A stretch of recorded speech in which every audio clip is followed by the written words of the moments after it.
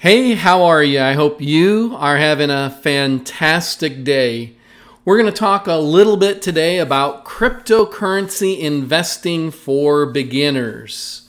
And the point of today's talk, the point of today's presentation is get rich by following the money. It was in a movie in 1976, All the President's Men. The reporter was in an underground parking garage, and the shadowy figure said in a deep, raspy voice, "Follow the money." And that's exactly what we're going to do, but we're going to do this for a different purpose. Instead of trying to impeach a president, we're going to follow the money for the purpose of getting rich. So, the first thing I need to let you know is I am not a financial advisor. This is not financial advice. This is my opinion. I am not smarter than you. You are smarter than you realize. Do not trust what I say. Do your own research. So the first place that we're going to follow the money is we're going to look at Bitcoin over its existence, over time. And I want to talk to you about if you had $1,000 and you bought Bitcoin, you bought $1,000 worth of Bitcoin on January 1, 2017, and then 3 years later you sold it. Now, it's not been 3 years since 2017 because we're currently in October. This figure here was calculated on October 10th, 2019. The value of that $1,000 today would be $8,640. And if you did the same thing in 2016 and held it for 3 years, it would be worth $8,900. If you bought it in January 1 of 2015 and sold it December 31st of 2017, $1,000 in a 3-year period would have been worth $43,984. And the very, very best time to have bought and held Bitcoin for 3 years was its very first year, starting in January 1, 2011 until December 31st, 2013, when it would have been worth $2.6 million.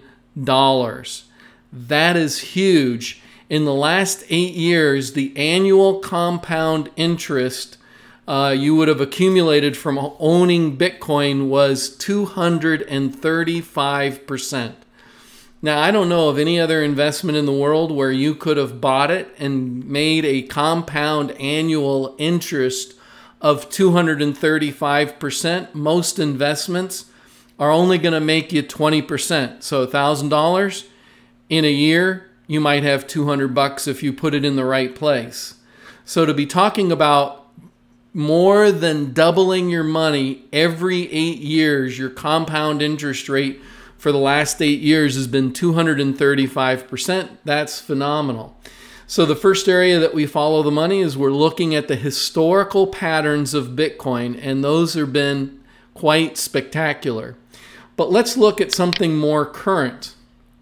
And in order to understand what I'm about to talk about, I need to give you a little bit of education about Bitcoin addresses. Now, this long sequence of letters and numbers is a Bitcoin address. And when you own Bitcoin, your address identifies that it's basically like a wallet, or it's the address where that money is located. And then you have a set of private keys that allow you to trade the Bitcoin. Now, this particular address has a huge amount of Bitcoin that's been moving in and out of it. The total amount of Bitcoin received has been 541,000 Bitcoins, and the current balance in this address is 163,000. Now, an address can be completely anonymous. You don't have to reveal who you are or give any kind of information to the Bitcoin blockchain in order to have ownership of an address. Your ownership is your private keys. And so if you lose those private keys, you no longer have access to those funds at that address. Conversely, if you have the private keys to a particular address, then you can do anything you want with the Bitcoin contained in that address. Now, all of this is important because what I'm about to talk to you is some research done by an organization called the Glassnode. And the Glassnode has gone out to the Bitcoin blockchain and it's done some research into all these different Bitcoin addresses, but they've specifically focused on Bitcoin addresses that have more than 1,000 Bitcoin. Now, in the example that we just looked at, the current amount was 163,000. So that definitely would be one of the addresses that this chart is charting or graphing. But it's also charting or graphing all of the addresses and showing us the total number.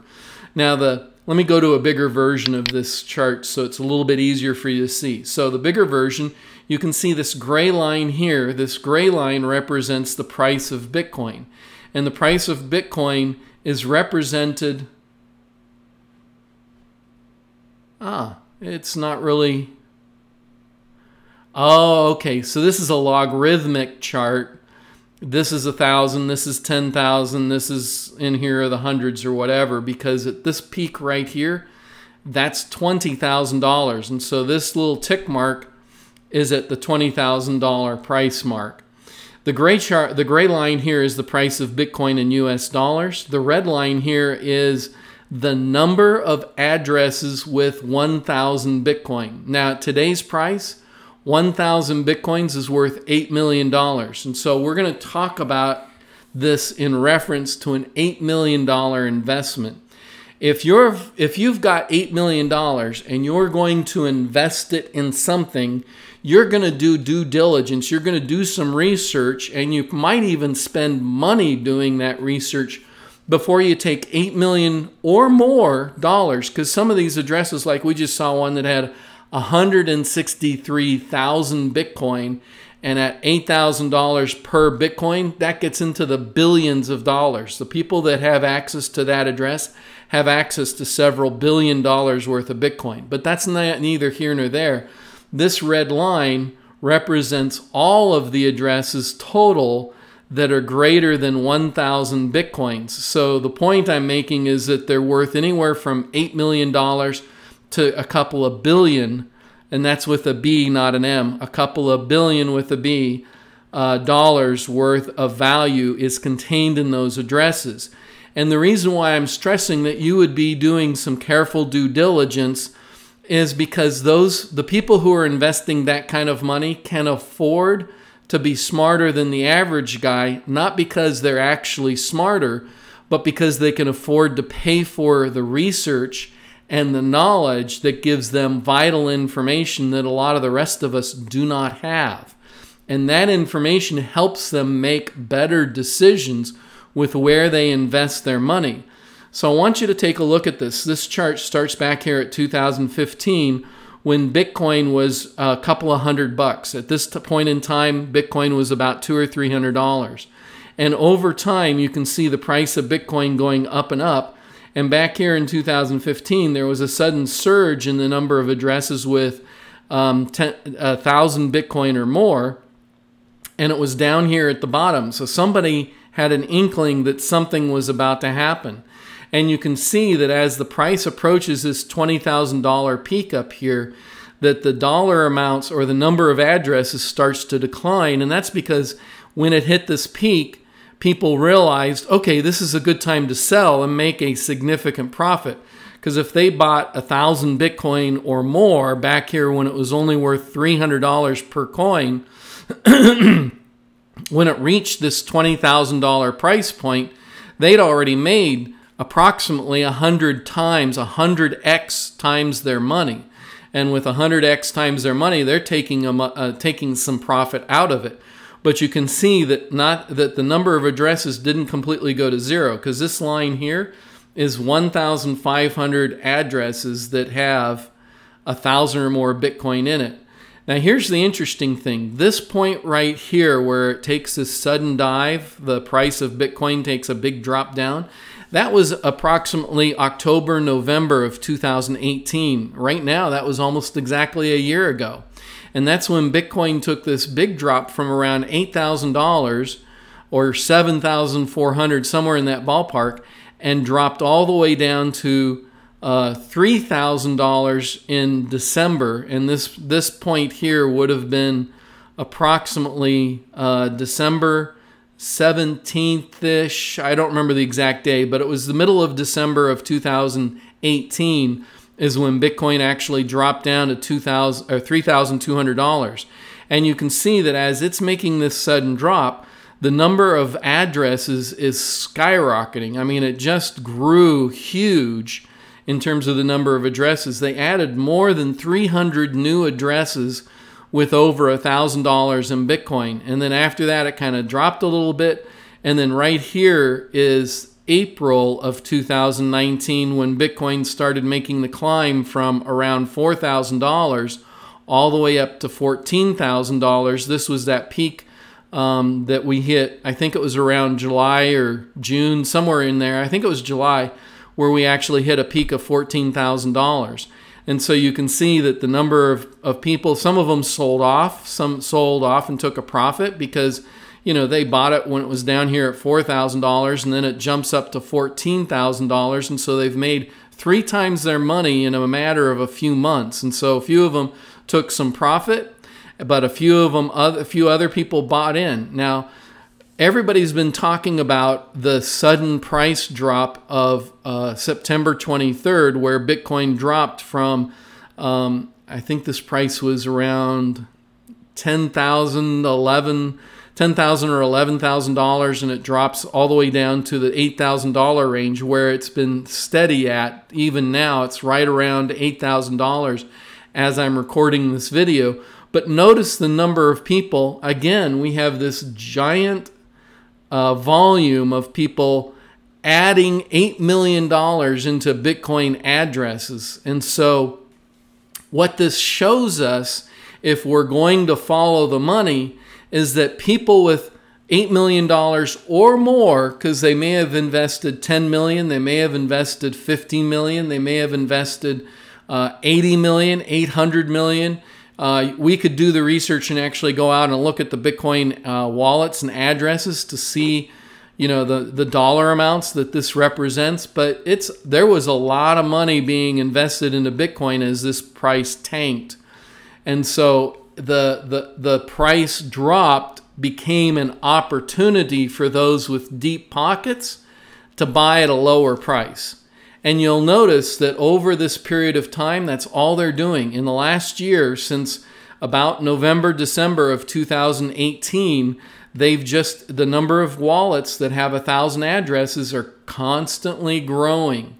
And that is an extremely bullish sign. That shows that these people with a lot of money to invest have a great deal of confidence that they're going to make significant money from their investment.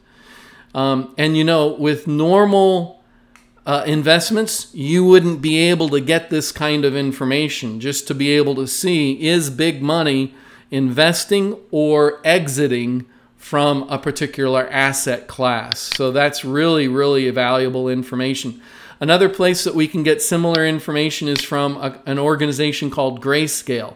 Grayscale has a product that's traded on the stock market. If you have a TD Ameritrade or an E-Trade account or one of the other stock brokerage firms that are online, you could buy one of the Grayscale funds stocks. It's just a ticker symbol. I think it's GTBTC if I remember correctly. But you can look it up if you decide that you're really interested.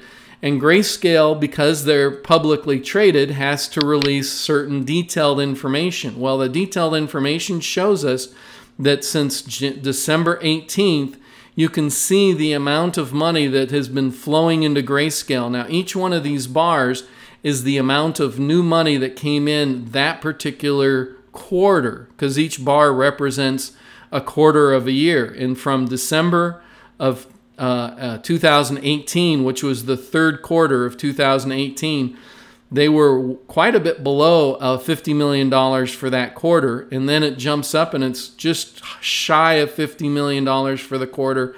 Here it's at $100 million, but they just released the information for the third quarter of 2019, which is July, August, and September. And in July, August, and September, look at this spike.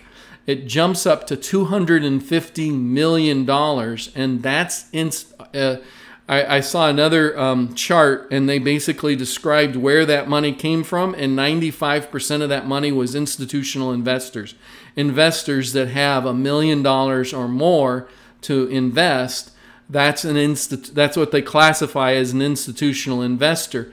And the total amount of money that Grayscale, or the total amount of Bitcoin and other cryptocurrencies that Grayscale has invested in these funds or held in these funds, is almost $1 billion. 948 million.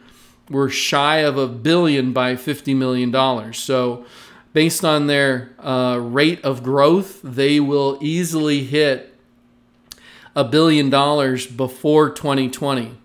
So with October, November, and December, I would be surprised if this drops down below the $50 million mark. I would expect it to at least be here and possibly quite a bit higher, because historically November and December are the months with the most growth in the Bitcoin prices happens in November and December. Those are the most profitable months to be invested in Bitcoin. And so if those turn out to be the same, we could see a huge influx of money and price increase over the next few months. If you decide that you want to find out more about Grayscale, you can go to their website. It's grayscale.co. Grayscale.co. So I want to thank you for listening to my brief video here. I hope you found it useful. If I can be of service to you in any way, please leave a comment below. And as always, please, if you disagree with me, politely disagree in the comments below. I'd love to hear from what your opinion is and why you disagree, because that's the best way to learn. You know, learning requires some disagreement. A difference of opinion is the best way to learn. So anyway, in the meantime, like, subscribe, and hodl. I hope you have a fantastic day.